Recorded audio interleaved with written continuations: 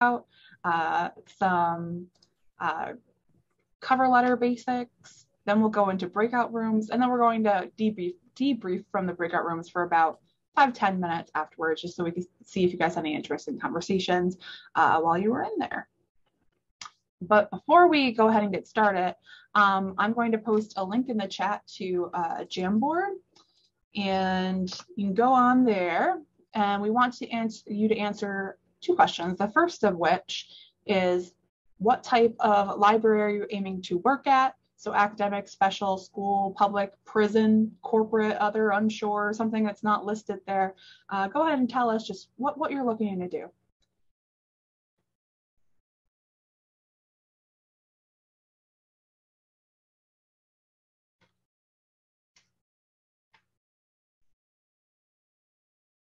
There should be like a little post-it option, a sticky note option.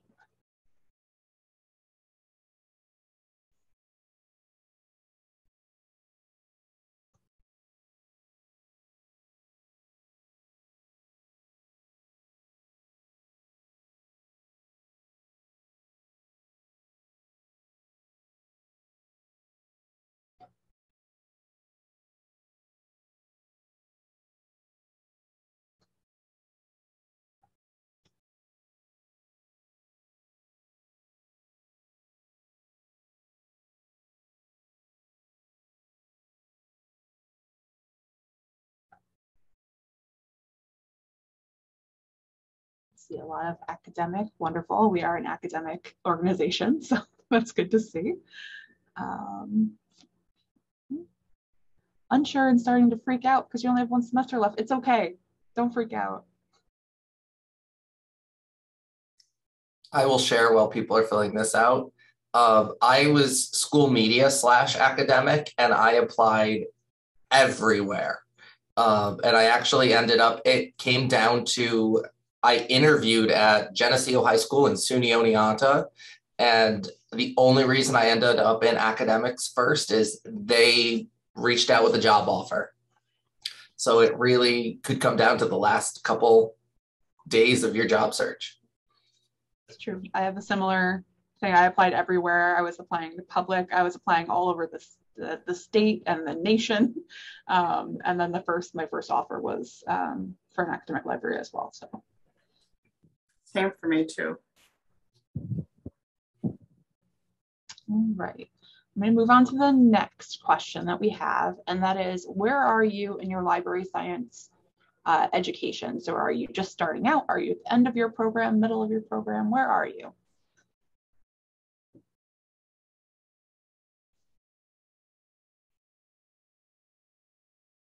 Have you already graduated and you're working in a professional capacity and aiming to get that librarian position?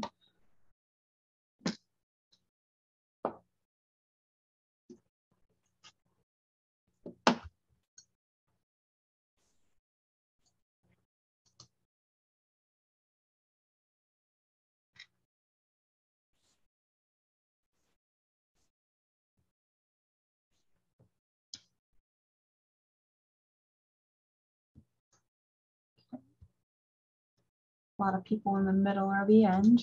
It's a good time to start thinking about resumes, definitely.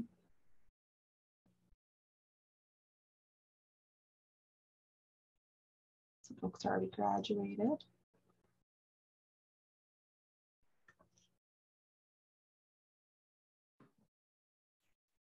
I imagine it was tough graduating during COVID because not a lot of places were hiring during the past year. I think we're just in extraordinary times right now. So definitely, I mean, it's stressful, but don't let it stress you out too much. I mean, everybody is in the same boat as you pretty much. Just starting out, awesome.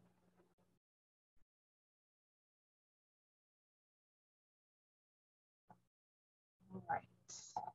For the sake of time, we're gonna go back to the presentation. There will be another question at the end of this on Jamboard, so keep it up on your screen or something. We'll come back to it, but I will share the link again.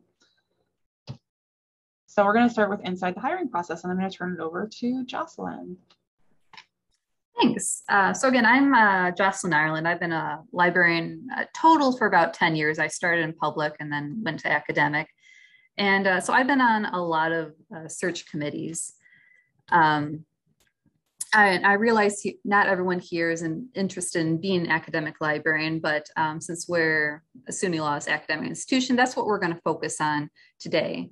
But if you're interested in talking to a librarian from another type of institution, like a school or public library, I'll be happy to connect you to somebody. Just shoot me an email and my contact information will be at the end of the presentation. So the process to hire a full-time academic librarian is really long and it's full of red tape.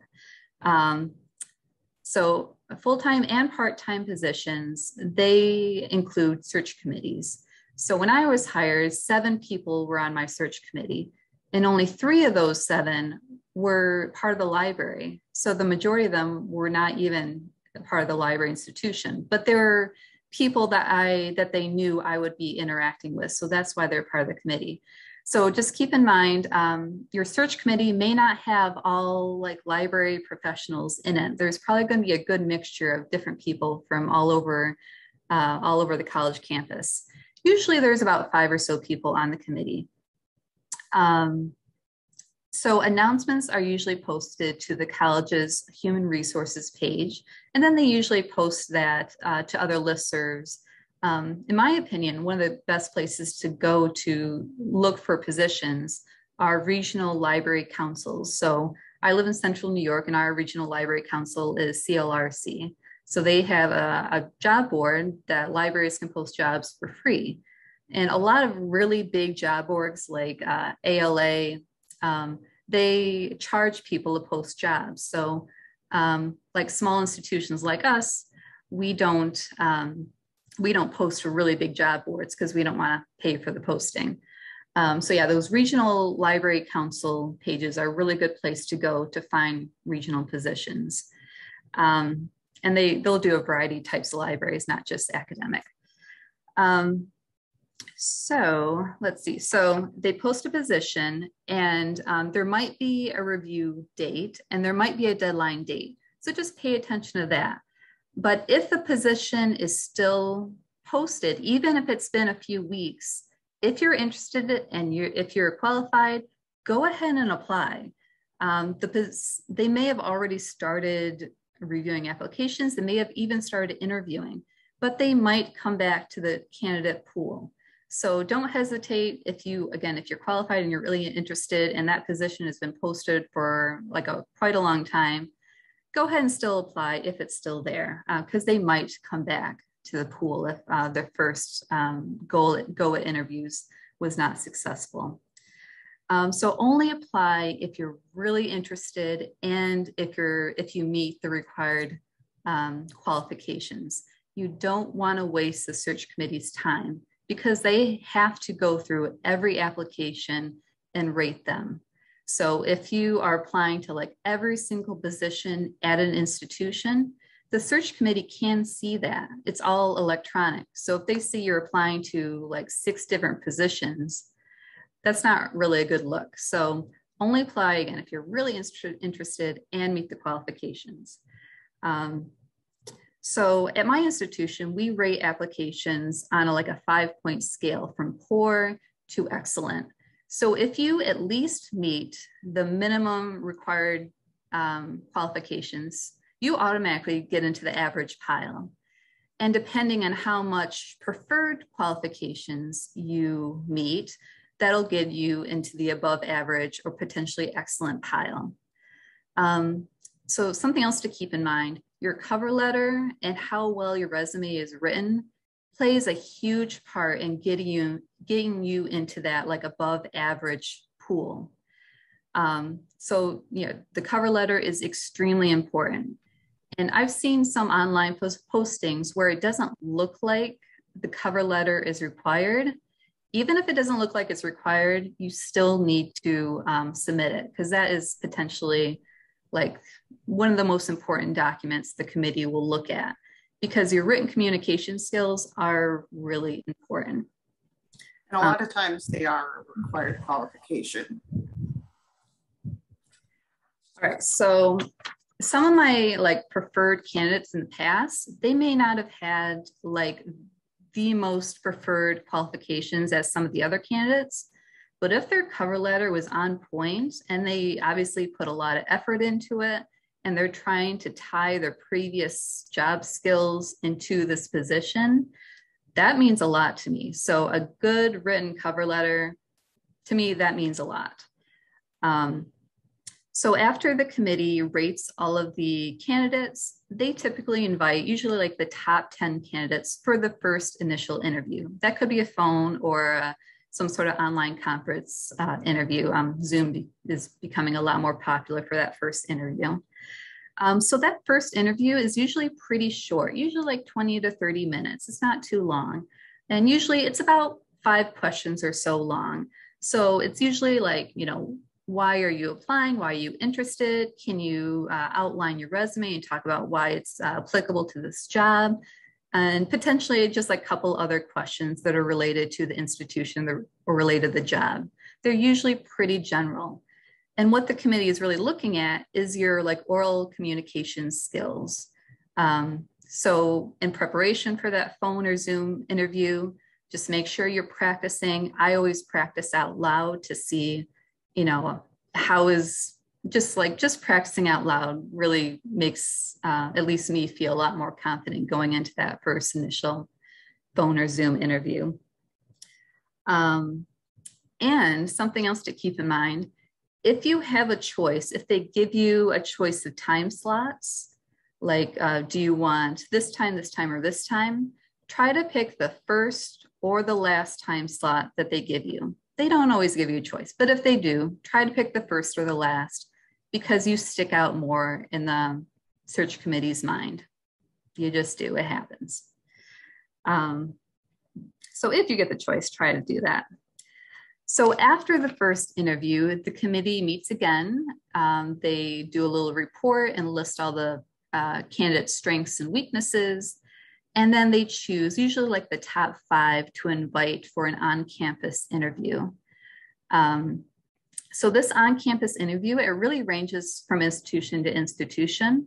It's usually about like a half a day long. So it's several hours long. Sometimes it can last over 2 days. So you actually have to, like, if you live far away, you have to get like a hotel overnight. And they usually pay for that, by the way. But usually it's about a half a day long. So that second interview, usually you're meeting with like the hiring supervisor. So like a lot of libraries, it would be like the library director. Then you get interviewed by the search committee. Then you usually have an interview with like a college administrator, like a vice president or a provost or some sort of dean position. And then you meet with the human resources department. But one of the main parts is you usually have some sort of presentation that you have to give. So if part of the job is teaching instruction, they'll have you do a sample lesson, usually like a quick one, not like a full lesson lasting a half an hour. Obviously make sure you prepare well for that. And if it is like a sample lesson plan, a teaching thing, make sure you kind of set the stage that you pretend you're actually teaching college students. And yes, it's really awkward because you're not teaching college students, you're teaching to a bunch of college professionals, but it becomes a lot more effective if you are like kind of acting on stage and the people can actually get a sense of how you would teach a group of college students. It means more.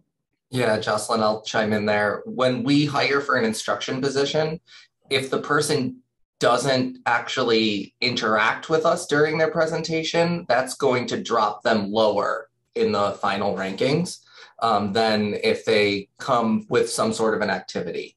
And you don't have to do the first part of your lesson. You can give a 30-second summary of what you would have covered. That's the beauty of everyone already knowing librarianship. And then you could say, okay, so I've already introduced myself and we're going to do this keywords activity. Great. So after all of those finalist interviews, the committee, I'm sorry, let me rewind a little bit. Oh, never mind. I'm going to keep on going. I'm sorry. So for the finalist interviews, after they're all done, the committee meets with everyone that met that candidate. So like the tour guides, the HR specialists, the college administrator that interviewed them, everyone meets and they have a discussion, and again, talking about strengths and weaknesses of the candidates. So the search committee makes this really long report about all the finalists. They submit it to the hiring supervisor and HR. And then ultimately, at least in my institution, I think it's the same for most, it's the hiring supervisor and college administrator that makes the final decision on the finalists. It's not necessarily the search committee that makes the decision. So the finalist gets an offer. They have to pass like a criminal background check, and they have to submit their academic transcripts to prove that, yes, I did get my graduate degree. And then if the finalist accepts it, and then the search is over, everything's complete, they may potentially withdraw and not accept the position, and then they might offer it to another finalist, or the search may be declared a failed search and it might start all over again, which is always frustrating. All right, moving on. Just want to include too real fast about references. Yes. Those do get checked. So make sure anyone that you include on your reference list knows that they're a reference. It's very, very awkward if all of a sudden a reference gets an email or a call asking to be a reference, and they either don't want to be or they just are taken off guard by it. I've had that happen to me, and it is incredibly frustrating for that person, just because, you know, sometimes you might not have a lot to say or provide. I've had it happen more from students that I used to supervise. They just wouldn't tell me. And yeah, I didn't have much to say for them. So yeah, always make sure folks know. And if I can, oh, go ahead, Laura. Sorry. Thanks, Logan. My recommendation would be I think it's the best practice to ask people before, if they're willing to serve as a reference first. And Yeah, and on top of that, whenever I've asked someone to serve as a reference, as soon as I get the call for a phone interview, that's the point I reach back out to my references and I say, hey, I just wanted you to know I got a phone interview for this. I'm sending you the materials I sent them because you already have them saved. And then that reminds your reference that you applied to this position and used them, because several of your references will say, sure, use me for whichever. But if you send them your cover letter and resume, they can magically remember more than they probably would have from, especially if it's a professor, and they'll be able to talk specifically about what you can do. The same is true when you ask professors for recommendation letters. It's always a good idea to send them your resume and maybe some bulleted points. Just to add to what Logan was saying, also sending the job description can also be helpful. Yeah. Before we move on, I think we should definitely address the question in chat right now: how to approach the entry-level job that requires 2 to 3 years of experience as a librarian, and how much that matters. Don't apply. If it says 2 to 3 years, I hate to say it, but like, if you don't have 2 to 3 years experience, obviously that's what they're looking for. Don't waste your time, because if I'm not seeing it on your resume, I'm not going to consider you. You probably don't meet the minimum qualifications. Yeah, if it's listed as preferred, give it a chance. But if it's listed as required, I mean, our system, if you don't meet it, you're done. And so you don't want to waste everyone's time, and you don't want to become that name to everyone in the library that knows that. I don't think we have a Betty in the chat. I'm just going to use the name Betty, that Betty has applied to every single position in our library, even though she doesn't meet the qualifications. So if Betty applied for the directorship and then Betty applies for the evening supervisor, we're going to know that Betty doesn't really pay attention to the job announcement. And if we ask for attention to detail, which several positions will, Betty's already demonstrated that she doesn't have attention to detail. And I apologize if there is a Betty in the chat. So Leah, we're actually going to talk about what if you don't have any library experience or not enough library experience. We are going to talk about that later. And Jonathan, I want to answer your question in the chat too. I am a former public librarian. I was a public librarian for over 3 years before I came to a college. So that is not correct. And I think that my public librarian job really prepared me well for my current job. So that is not true. Academic libraries will happily accept public librarians. But if you're in the area, because you know the type of people that you're going to encounter at the academic library. And I just want to add quickly too, because I see another thing in here about what if you have 30 years of other business experience. If the job is specifically asking for library experience, you have to have that, unfortunately. There are times where transferable skills matter, but if in the minimum qualifications it says library experience, you have to have some kind. Some job descriptions and minimum qualifications will specifically say academic experience, but the ones that just say library experience, that could be anything. It could be school, it could be public, it could be special library. Yeah, and you could attempt to spin your 30 years of experience. It really depends on what the posting says. If it says library experience and you did librarian type things in a corporate setting, like records management, you could put in your cover letter, and that's the importance of the cover letter when we talk about it later, is to really make the case that what your resume alone won't do. And by the way, my library is currently hiring for a part-timer, and no experience is necessary. And we're accepting people to apply even if you haven't gotten your library degree yet, but you plan on graduating in the spring. So just put it out there. There are positions out there that don't require experience. But thank you for putting questions in, everybody. So this slide, I just want to point out that there are different types of library positions that might have a different hiring process. My previous slide with that long roadmap with 2 different interviews and potentially like a presentation, not all positions require like a presentation, and they may not all have 2 interviews. There are many positions that we've hired for, we only had 1 final on-campus interview because either our pool was so small and we just invited everyone that was qualified in for a final interview. So just putting it out there. And there's also different types of librarian positions. There's tenure track. My college has tenure track librarians. There's non-tenure track.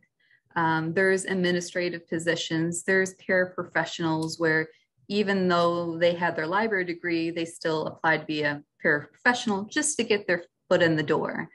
And that hiring process is typically a lot simpler and doesn't have as much red tape involved. And then there's also civil service clerk positions where you have to take a civil service exam to even be, considered. But again, you don't need a library degree for those civil service positions, at least, in a public library clerk position. So not saying every single library position out there has that really super long red tape process. But the big full-time ones, librarian positions typically do have that really long process. You can go ahead and go to the next slide. Just a quick note on that. Take note of the type of track you would be on as well if it's noted in the job application. For academic librarians, not all academic librarians are considered faculty. And not all faculty positions are tenure track. And it should state what kind of track it is in the job announcement. So take a note of that. Yeah, and for state-operated campuses, so SUNY has campuses that are run by the state and campuses that are run by the counties. The community colleges are typically run by the counties. For the state-operated libraries, you'll see specific ranks like assistant librarian or senior assistant librarian. Those two names are typically entry-level positions. If you see something that says SL2 or SL3, that's a professional line. So it is not tenure track, but you can get what's called permanency, which is basically the same thing as tenure. And so just seeing those things can give you some clue in. If you see associate librarian, they want someone with experience who's typically been able to pass tenure at a different institution. So just a couple quick things to keep in mind during interviews. I've just been on a ton of interviews myself and also been on the search committee. The vast majority of people are visibly nervous. It is totally okay. Don't be self-conscious if you are shaking and your voice is shaking. It's okay. Just breathe. Try to act as confidently as you can. And again, just keep in mind, everyone that's interviewing is probably really nervous too. It's okay. Just breathe. Do the best you can. So a lot of questions, no matter which library you go to, the same questions get asked a lot. So if you just Google, academic librarian interview questions, those are good ones to prepare for. We're also going to be providing some at the end of this presentation to prepare with the questions that we've used in the past. So make sure you prepare, have some stories ready from your previous positions of how you handled a difficult situation or a difficult coworker, how you went above and beyond. Have stories ready. It's really annoying when you're interviewing somebody and they're just, I can't really think of anything right now. It's like, did you prepare? You had to have known that we're going to ask something like this. So be prepared, have examples ready. And interviewers, they remember stories. They like to hear stories about previous positions. That's a good way to remember you by. So when you're interviewing, make sure you're pleasant with everyone you meet. Even if you're not being asked questions, you're still under the microscope and being interviewed. So hold doors open for people, smile, greet people, be pleasant to the front end staff, because word will get around if you were rude to somebody. It's important.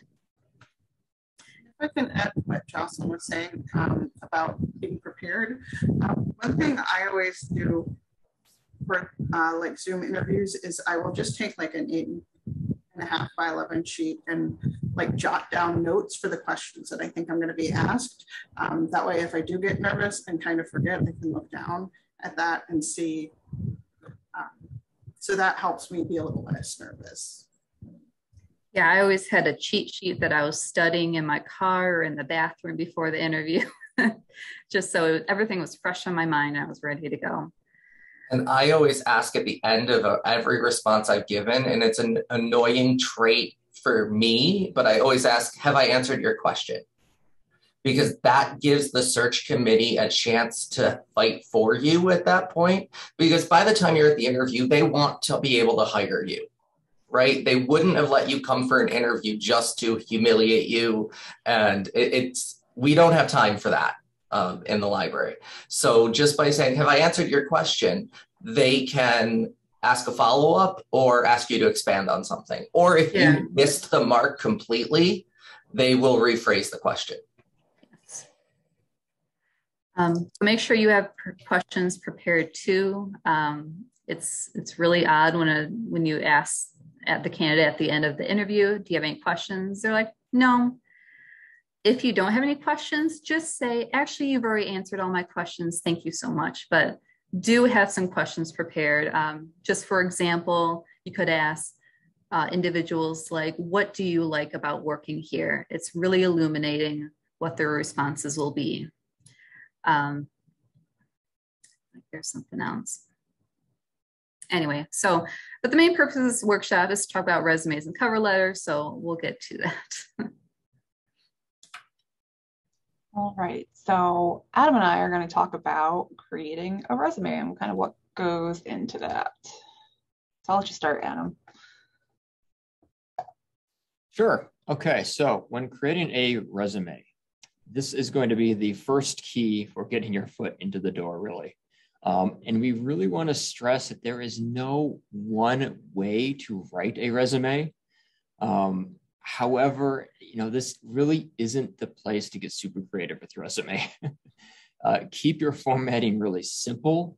I'd say, open yourself to your inner OCD, making sure everything is aligned, your headers line up, your bullet points aligned throughout the entire document.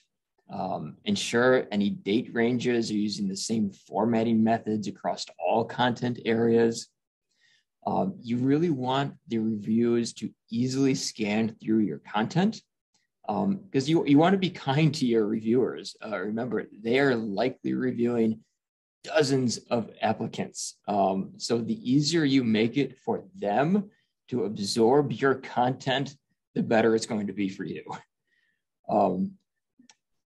I would suggest avoid using any pre-generated resume templates like those found in Microsoft Word. And that's a little bit of a personal bias on myself. They just don't look good. Creating your own format just looks a lot better. Avoid things like using creative borders around your resume. Please, please, please do not include any headshot photos. I'm going to stress that right now. Please don't do that. And when providing employment and additional skill details, be very concise and to the point. You want to incorporate things like power words anytime you can in those additional skills and employment histories. Think action words, things like managed and coordinated, planned, created, or developed, just for a few examples. And take an active voice in your resume. Avoid the passive voice. So for example, passive may include duties included web design, whereas you could write an active voice, successfully redesigned the web page. That just sounds a lot better. Yeah. Another suggestion I may have is study some hot topics in the field right now. Include some buzzwords in your cover letter or resume to demonstrate your currency. I'd say one of the biggest advantages of entry-level librarians is having that perception of having fresh ideas and being agents of change. Don't miss out on that opportunity and show employers that you are on the cutting edge and not, old farts like we are here. Hey, speak for yourself. So I know Laura threw it in the chat, but I just wanted to again mention verbs. Make sure that anything you're currently in a position that you're using the present tense for your verbs, and anything that is past employment or past experience that you're using past tense. Because you are no longer doing those things. So just a note on that, just because I do notice if you don't switch over your tenses. And another thing that it can go either way for this, but your header can include your name, of course. People have really stopped putting things like addresses at this point. The search committee and everybody knows, where you're from. I mean, it's part of your application. So you don't need to include that at the top. Some people will include personal websites. Only do that if it is up to date. If it's a website that you actively keep on top of, because if you're not updating it, that looks really bad. So only include it if it's something that you update frequently. So that's one rule that we have is we are not allowed to Google you. But if you give us your personal website and you list it, we can then look at it. So it's one way to let us see what's there. So the things that your professors all said about your drinking photos on Facebook, not exactly true. But if I go to use Google to find your Twitter profile and the drinking photos come up, I'm going to know that happened. Okay.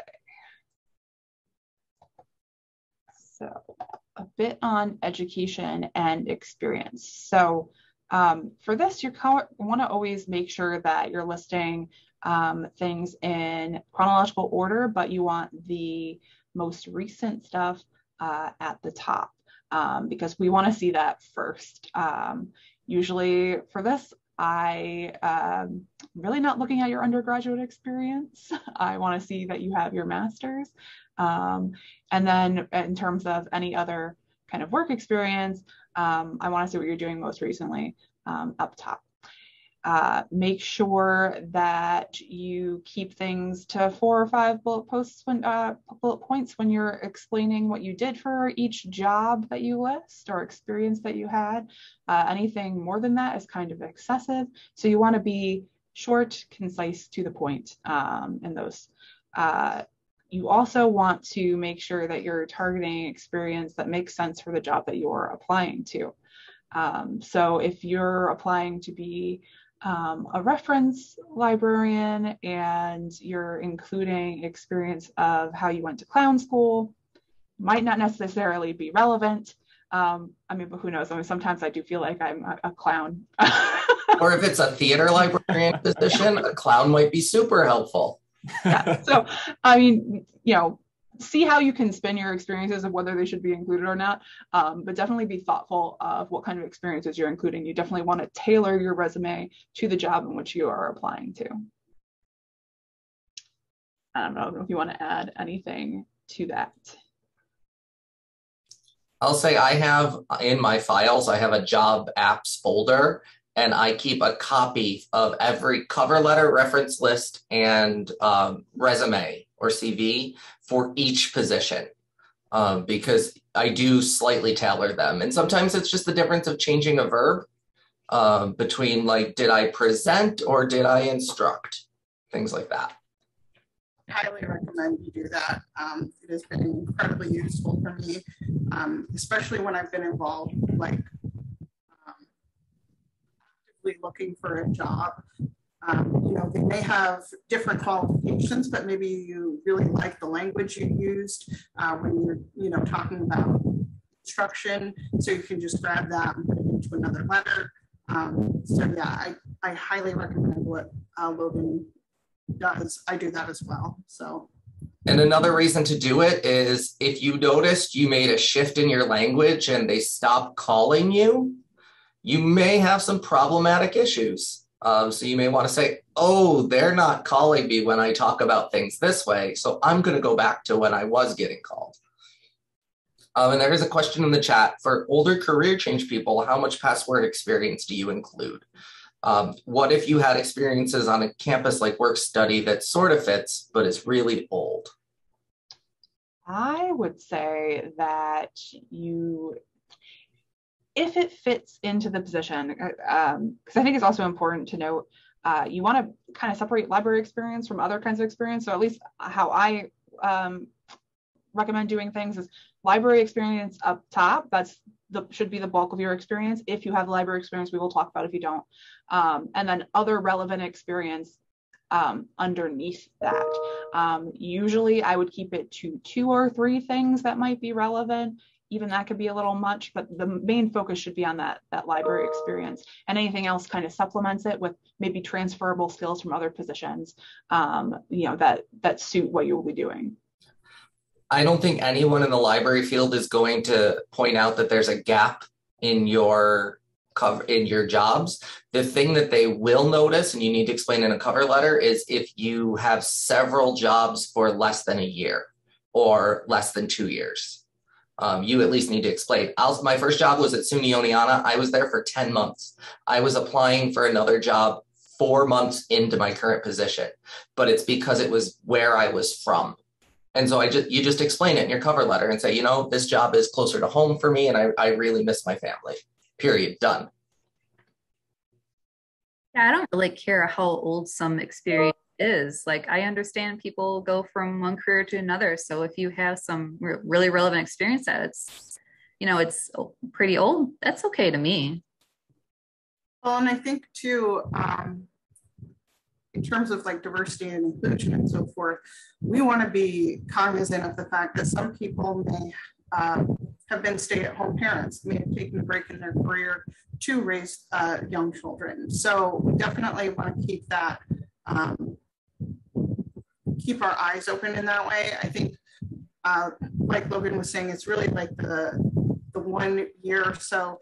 If we can see in your resume that there is a pattern of you jumping from job to job, that's when we start to worry and say, are they leaving the job because they got fired, or are they just not happy in any of these positions? Those are the questions we start asking ourselves. But otherwise, and the other thing too is when I went to grad school, there were a lot of people who were going into librarianship or records management as a second career. I was on the young end. And so I think a lot of search committees are going to be aware of that and be open to that. And as I said earlier, I think that's really a benefit. Adam was saying how, those of you who are fresh out of school, you have that perspective as a new librarian, but those of you who have worked in other fields, you also are bringing, even if you may not think so, I bet there are skills and just attitudes that in different perspectives that you will bring from your previous career. And I can do a current example. I am actually serving on a search committee right now.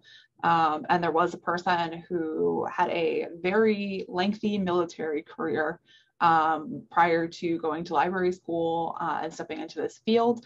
And looking at what they listed, I'm like, I can definitely see how these are transferable skills to some of the things that they will be doing in this position. It shows me they were a leader and like everything else. So if you feel like you're reading that job description and you're like, what I did in this position really, really can tie in to what I'd be doing in this one, put it there. And for someone who has a military background, because I've gotten this question before, if you were part of like special ops or something and you cannot talk about what you did, it is fine. Just address it into your cover letter that I was in the military. I cannot talk about these years. That's fine. Very far and few in between, but I if you need to address it, address it. All right, let me move on to the next slide. Okay. Adam, if you want to talk about that. Yeah. So just a little bit of education experience continued here. Just some helpful hints. Let your employers know the how provides a much greater understanding of your abilities. How did you develop or design or create or implement plans, programs, or services? Focus on that process. How did your employers benefit from your efforts? Can you quantify your results? Some ideas that may help include, did your results generate increased interest, increase traffic flow, increase engagement in the library or an online platform on the website? Did they improve efficiency? You want to emphasize what kind of impact did they have? And can you provide some measurable results? Those always look really good. You want to detail each accomplishment. What about the accomplishment? What makes it stand out as something special? How did you become involved with that process? What did you do during that process? How did you do it? And what did you enjoy about it ultimately? And again, were there any measurable outcomes in those accomplishments? And always, when you're talking about your accomplishments in this manner, try and prioritize them, because you can't always mention everything. Remember, your resume really should be maximum 2 pages. And those 2 pages go by fairly quickly. So make sure you're prioritizing what you want to mention. And again, tie those accomplishments to the position that you are applying for. All right, so a little bit of caution here. Try and avoid excessively generated statements. Avoid laying claim to any improvements without any explanation. Do not take any credit for progress without providing some element of detail. And again, this is sort of a pet peeve of mine. Avoid using terms like excellent or superior, etc. I just hate it when the phrase like, you know, I provided excellent service or superior service. That doesn't really tell me anything about it. So you want to expand upon that. And this is not to say that your bullet points should be a paragraph. They shouldn't. But, you know, I can't stand when I see things that are, like Adam said, are just very general. And if you can provide examples, like he said, like if you did a project and you had 100 people attend a program that you did, like say 100 people attended the program, like give me a number. I like seeing that kind of stuff. And I think a lot of other folks do as well. Yeah. So service. If you're in grad school, there's a good chance that you're participating in all kinds of student organizations. At least I hope you are getting involved, whether you're an online student or you're a seated student. Make sure you're getting involved with a bunch of things. And if you can get on some committees or be a president of an organization, that's all service. Should you include it? Absolutely. Because at least in academic work, we have a lot of committees and you will be expected to be on committees to probably excess, right? So if you have that kind of experience, that looks really great. And if you had a leadership position there, even better.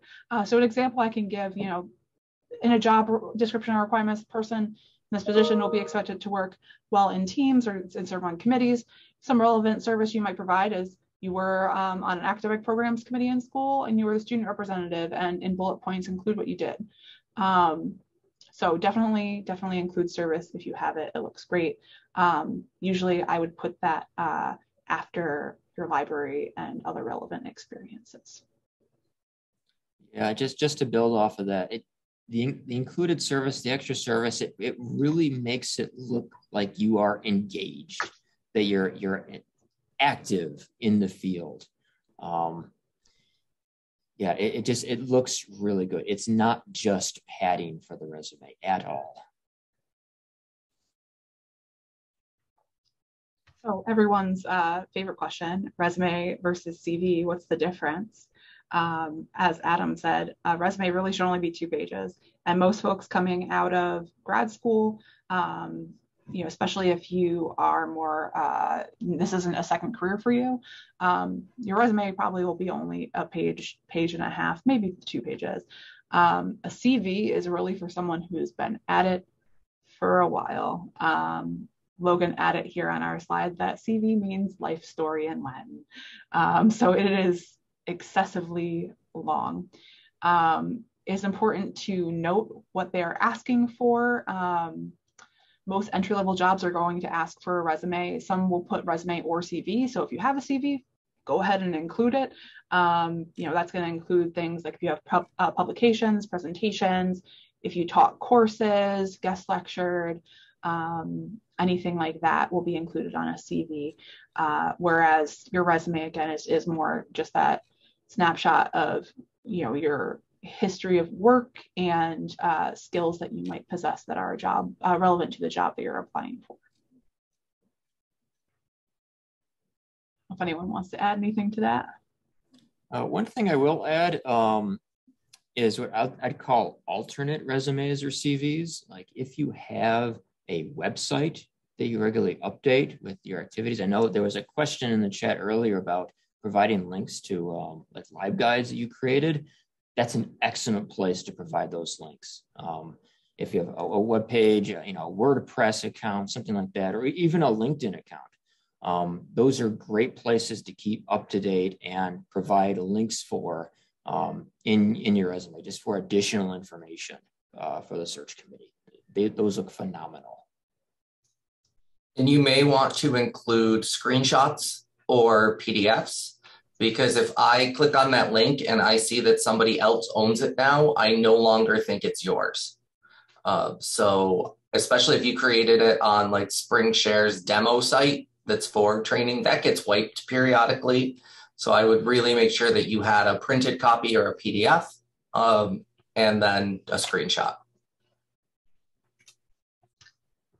And now we kind of want to address some, and we've had some questions about this. What if I do not have any library experience? Well, there's a couple things that you can do, and I'm going to let somebody else jump in and start answering this. So when I graduated with my library degree, I had absolutely no library experience except for like a required internship. And at the time, I couldn't find a job. It was like over a year before I finally found a job. So I just volunteered at the local public library, and I taught computer skills to seniors. So that kind of got me, in the library environment and got me used to some teaching skills. I attended professional development sessions that were online. SUNYLA and many other library associations, they have free trainings. So if you don't have a lot of experience and need to kind of pad up your resume a little bit, you can put online trainings that you've attended. That demonstrates that you have a dedication to the profession and you're actively trying to better yourself and stay current. So my suggestion is to get library experience, even if you have to volunteer, and also apply. You may have to apply to part-time positions, even if you have a full-time position right now. You may have to start out with a part-time library position, because those are the type of positions that don't require a lot of experience.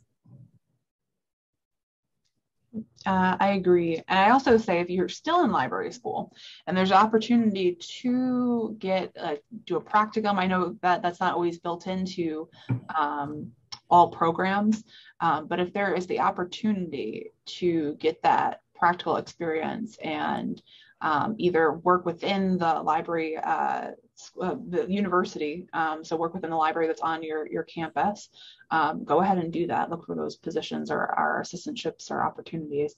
But also look, like Jocelyn said, at your public libraries. If you can do clerical work, starting off as a clerk, that's library experience, right? So just find a foot in the door somewhere to gain the relevant experience that you're going to need as you progress through your career in libraries. Yeah, I absolutely agree. I would say that every library is shorthanded. And so if you can reach out to your local libraries, whether it's public or academic, it doesn't matter, let them know that you're looking for volunteer work. They will find something for you. Absolutely find something for you. Libraries always need additional assistance.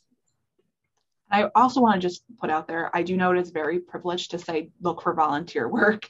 Not everyone can afford to just do volunteer work. It doesn't fit into your schedule. You have other things going on and you need something paid. Look for the paid opportunities first, if that's where you're at. If you're in a place in your life where you can do unpaid work, go ahead and do that. But doing volunteer, don't feel like it's the be all end all to get experience that you have to take unpaid work. That's not the case. All right. And then, of course, just a reminder, this goes for cover letters and for resumes and anything that you're going to submit anywhere. Make sure you proofread, have somebody else read it, read it through it yourself a couple of times. Make sure there's not any typos. Those do stick out like a sore thumb to folks that are reviewing. And, if you could be just as qualified as someone else, but they don't have any typos in their cover letter. Some people are a little petty about that. So just make sure you're Logan says he is, so. Yes.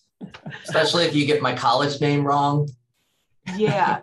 Make sure you know what college, if you're putting that in your cover letter, especially the SUNYs, because we're like weird, like University at Albany is the correct thing for my university. Do not address us as U Albany. If you're going to do that, put University at Albany, parentheses, U Albany, and then you can use U Albany throughout the rest of your cover letter if you want to.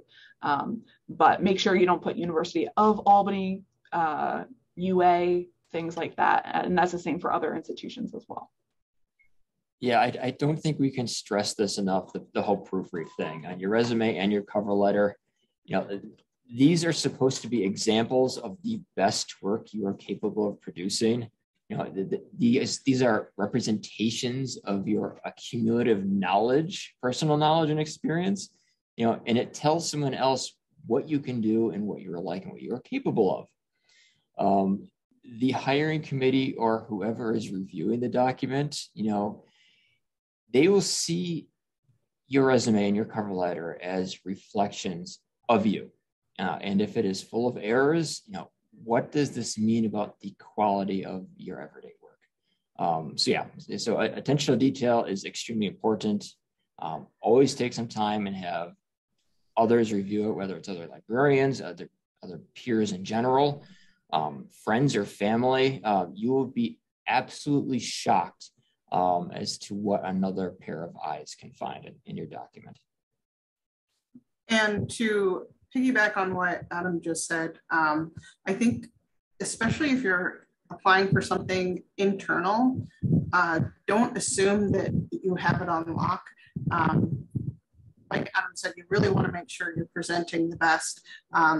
In order to evaluate the candidates fairly, we need to base our evaluations on the application materials, not necessarily our personal experience with that person. So like Adam said, you really want to bring your A game to your application materials. So next we're going to hop over to cover letter basics, and Laura and Logan will be leading this section. Okay, we're gonna speed through this a little, but a lot of what's in this section we've talked about in other sections, but in the interest of time and breakout rooms, which are coming, I wanna move us through this. Cover letter basics, don't reuse your cover letters, right? You can reuse chunks, but draft a new one. Spend the time. Let us know you care enough about us to write a new cover letter for us. And talk about how you can help our library start that way. One of the best advice I got was when I was in a workshop like this and someone said, treat the whole process sort of like you would a first date. You wouldn't walk up on your first date to the other person. So like if I were going on a date with Amanda, I wouldn't walk up and say, I'm amazing. You should just want everything about me. I could do all of these things. Bye. Right? You want to let the university know you know something about it. So in your cover letter, you're setting up the story and you're saying, I saw this posting. Thank you for posting it. I've looked at your qualifications and I really think you'll see that my application materials will help you make a decision. Proofread, proofread. I purposely misspelled it. That's why they're sick. Have someone else read it. Wait 24 hours. I never send a cover letter the day I finish it, which also means you have to be aware of the closing date. But with SUNY, the closing date is the closing date. We have to look at everything that comes in before the closing date. And we've talked about spelling the name of the institution correctly. We're now back to SUNY Brockport, but for 10 years, we were the college at Brockport. And if somebody put SUNY Brockport, we immediately knew that they didn't take the time to even look at how we named ourselves in the job posting, right? And more than one page is okay. I've seen a new style recently where people will actually like add headings throughout with the required qualifications and give a 2 to 3 sentence response. It's long, but it actually helps the interview committee know that you meet each of those. Don't go more than 2-3 pages if you're taking that route. We don't need your whole life story for each one. But we do need to know that you can address each of the things. And we also want to know something interesting about yourself that you're willing to share. Like Jocelyn said, stories are memorable.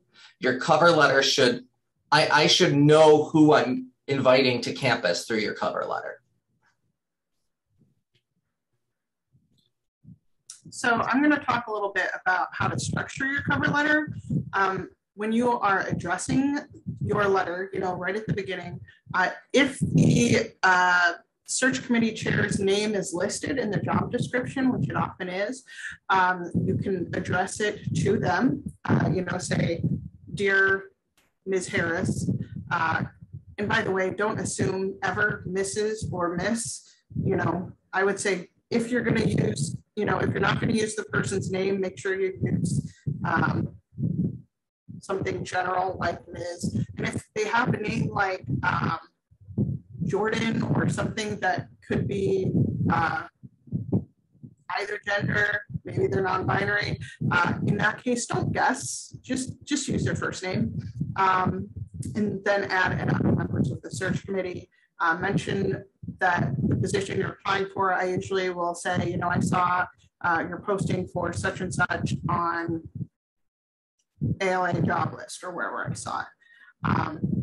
What I have seen in a lot of the cover letters I've reviewed on the search committees that I've been on, if somebody is graduating, they don't have their MLS yet, they'll usually put that in the intro and say, I will be receiving my MLS in December or something like that. So because, and I think Jocelyn mentioned this, what's important to us is that you have the MLS by the time you start the job.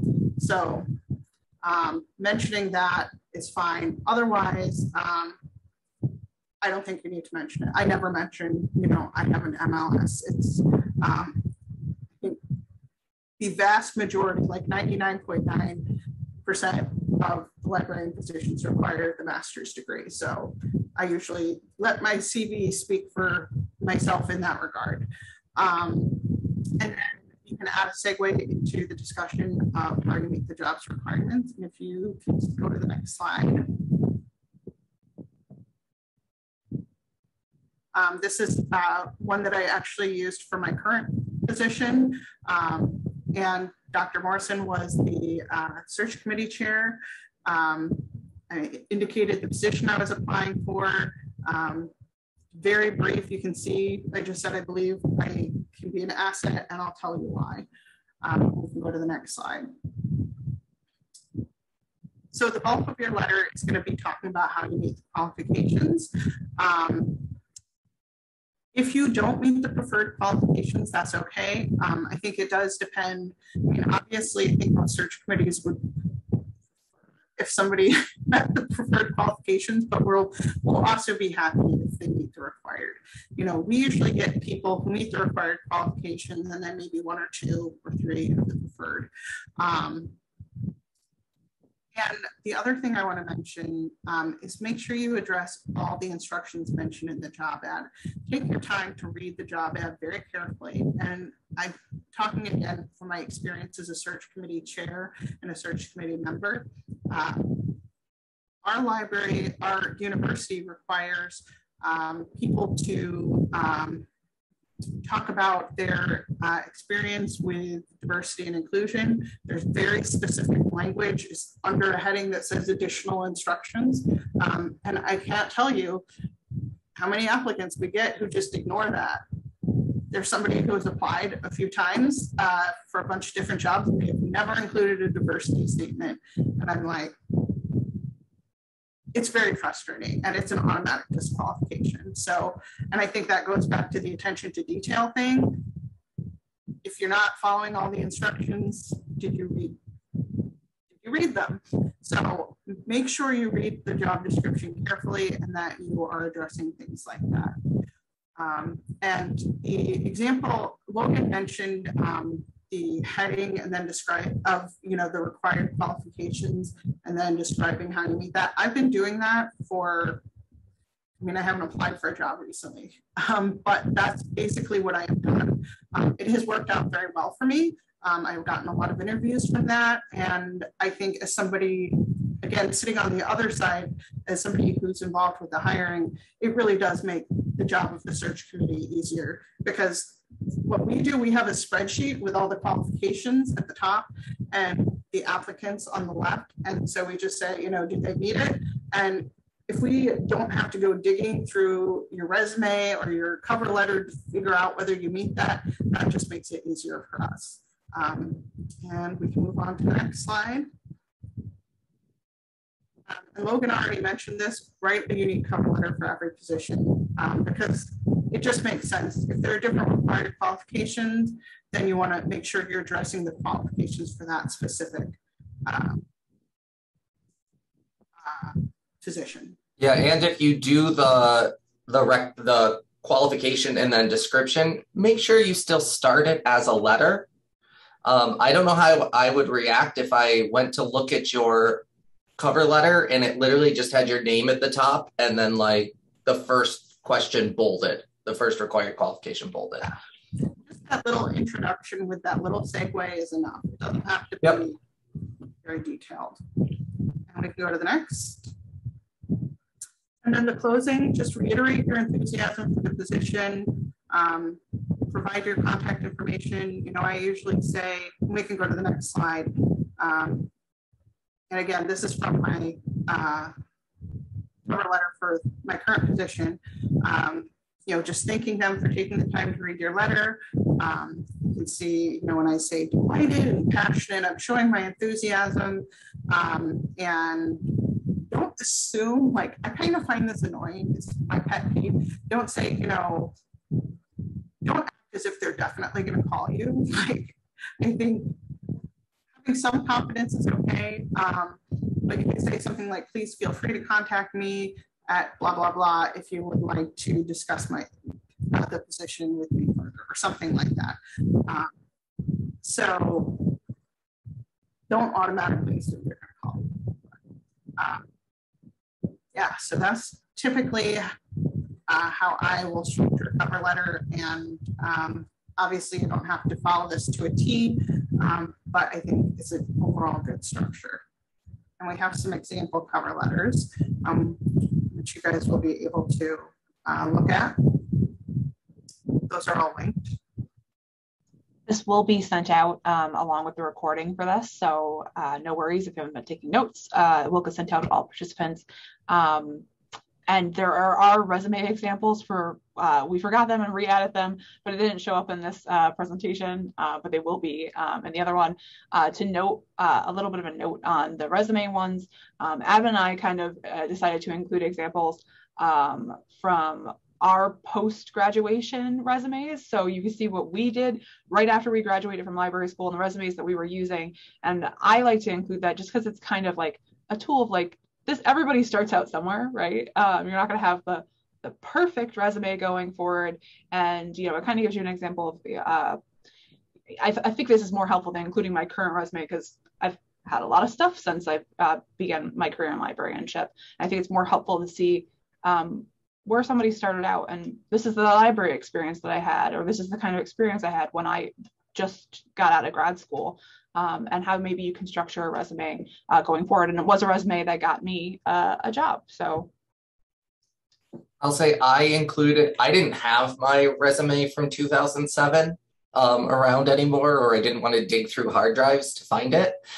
So I included one that I interviewed for, but did not take the position. And it was for a supervisor level, just so that you had that as an option.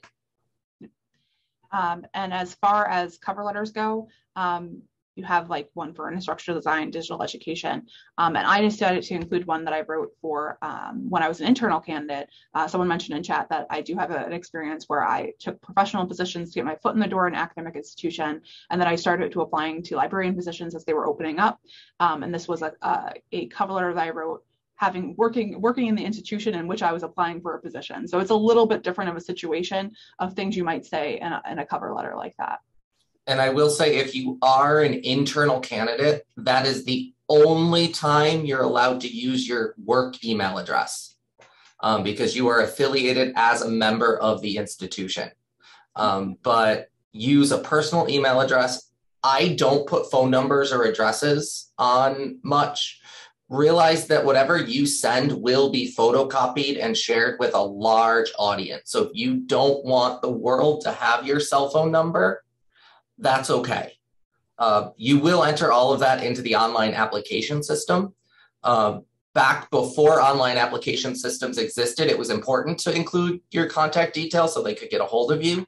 But now when they go to get you or they go to reach out, they'll look in the system if they don't have the phone number on your application materials. Oh, and note again on emails, don't use your school email address because it might take you, like the academic hiring process is very, very long a lot of times.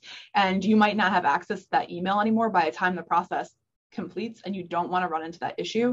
So use something like, if you have a professional Gmail email, use that. Definitely don't use like Hot Librarian 2 or something like that, because that doesn't look great. So, use your something like your name, combination of letters or something like that, or numbers and letters. Not Hot Librarian Girl 2 at Hotmail or something. Yeah, I go with the very simple loganrath@me.com. All right. So if you're not getting interviews, well, you might want to ask someone to start reviewing your materials to see if there's anything you can add or something that you can do better. There are a lot of career service offices, depending on what institution you're at. Go check them out, hit them up for some help. And ALA also has a resume review service, so take advantage of that. But the bottom line is, just hang in there. Something is bound, to happen for you. And it's a normal part of the job process to feel discouraged at some point. But you just got to keep on going, and you will get that position, I promise. It does take a while. For me personally, I think I lucked out. I wound up getting a job 5 months out of grad school, but that was because I took whatever offer came first. Do not hold out for that librarian position right off the bat necessarily. If there is a professional position, a clerical position, something to get your foot in the door, take advantage of that opportunity, get the experience. Any experience is good experience. And if you have to, play the long game. That's what I did. I did 3 years in a professional position before I had a librarian position in which I was able to step into. So do it, get the money. Yeah, those bills are coming due, right? So take what you can. Yeah, if you're graduating in May, start applying in November or December. My job at Brockport that I have now, I applied in November for an April start. It just takes forever. But at the same time, don't email every 2 weeks. I know one of the tips I got was follow up. Let them know you're still interested. Don't. The system we will reach out. And if you're not hearing from us, it could be because it's taking us forever. But if it's been 6-7 months, you didn't make it. I'm sorry. And we also can't tell people they didn't move on until the search ends. Sometimes we can, if you ended up in the C pile, we use A, B, or C. If you were in the C pile, a lot of times we can send we're not considering you at this time email, but we can't tell you I'm sorry until the end. Yeah, another note on rejections. I want to say, do not take rejections personally. Don't do it. There are a lot of factors at play. Application pool, search committee composition, internal candidates. So yeah, if you are getting rejected, do not take it personally. Yep. COVID rejected. My husband and I were doing a national job search in February of 2020, and I got 4 emails from institutions that said, this search has been postponed. Yep, that's a common occurrence right now. It's been a common occurrence the past year and a half. Yeah. Do you know that we are, all living through extraordinary times? So that's definitely going to be a factor, at least for all of your job searches, which I'm so sorry. That does add an extra layer of complication and stress. But like I said, just breathe, hang in there, and something is bound to open up and you'll get the job. The last thing I want to share is be careful of how you come off during your interviews. You don't want to come off as the complainer. So yes, it may suck that you have applied several places and this is the first place to call you back, or your current work situation might be toxic. The new people don't want to hear that from you. It is a red flag if someone shows up and at lunch or dinner with the search committee, it's a long list of complaining. So try to frame everything positive, especially if you end up having to turn down the position, even though they really wanted you because of salary negotiations. Come off as positive and professional as you can. Yep. Oh, I don't think anyone mentioned it. So I just want to add, if you are in an interview situation and there is a meal, you are still on, you are still being interviewed. Do not let your guard down. It's a little bit more informal, but you're still being interviewed, even if you're eating. So and choose your meal accordingly. Yes. Like one of the things that I actually had some practice with in my undergrad was eating red sauce with a white shirt on. Because you might have to present after lunch, and I would not harm a candidate or think anything less if a candidate took their big napkin and like tucked it in like a bib. It's going to let me know that they're a real human, and that's not going to be what factors into the decision. What will factor into the decision is if we go to lunch and then all of a sudden you're on your phone while we're waiting for the meal. Mm-hmm. We do want to get to break rooms, but first, thank you all for attending. Here is some contact information for all of us. If you're not a member of SUNYLA, what are you waiting for? Become a member. It's free for students for 2 years. Definitely check out our website for information on joining. Please, please, please join us. We do have social media presence at SUNYLA on Twitter, and then we're also on Facebook. And our conferences have scholarships for library school students too. So, and even if you don't get a scholarship, we try to keep it really cheap. And we try to keep it for library school students, it's usually $60 to $80 for 3 days of conference, including some meals. So ample opportunity. Some extra resources. Again, this will all be sent out so you can actually click on the links. We included some common interview questions linked to the brand new SUNY Library's job list, and then some other places that you can find jobs listed. And then we want to know what kind of workshops you think we should have next for students. So if you still have the link for the Jamboard, I think I can pop it in here again. Hop over there and let us know what kind of workshops you'd like to see. I can share with you that in the spring, we are planning a Future Librarians Day where we will have panels of folks from all different areas of academic libraries in different departments and different kinds of universities, community colleges, universities, technical services, access services, all that kind of stuff, talking about their jobs and what they like about them, and kind of explaining what they do so you can get a sense of, maybe what you want to do in the future. Diversity, yes, that is a very hot topic. So Amanda, in the interest of time, would it make sense to jump us into breakout rooms and then review this at the end? Yes, sure thing. We can definitely do that.